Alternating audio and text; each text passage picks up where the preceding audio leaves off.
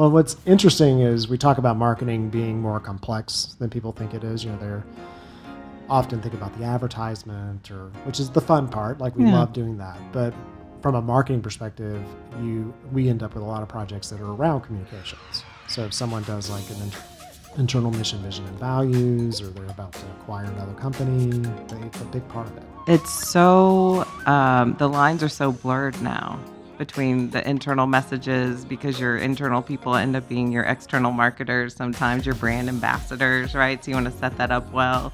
And we've seen memos that were internal, shared externally, and then there's, PR and earned media spin with thought leadership. So everything's really connected.